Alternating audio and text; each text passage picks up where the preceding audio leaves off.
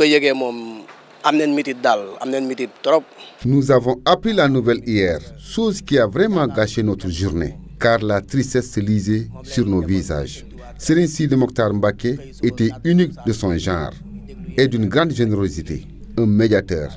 Il prônait pour la paix et l'union des cœurs des fidèles. yoonu murid daal ku fi jógee ku ne keneen ki fiy toog ñun doyloo nañ ko. sëriñ bi moom wax dëgg fa yàlla génnam àdduna métti na ñëpp ba ci kanam yàlla ndax sëriñ si wax dëgg fa yàlla xaw ma ko noonu de.